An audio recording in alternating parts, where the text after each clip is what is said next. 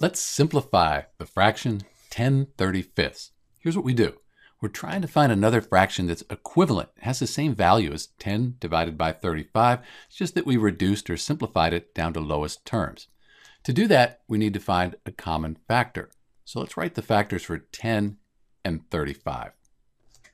So as we look at the factors for 10 and 35, the greatest common factor is 5. So what we'll do is we'll divide 10 by 5, 35 by 5, and we'll have simplified 10/35. Let's move these over here. So 10 divided by 5, that gives us 2. And then 35 divided by 5, that's 7.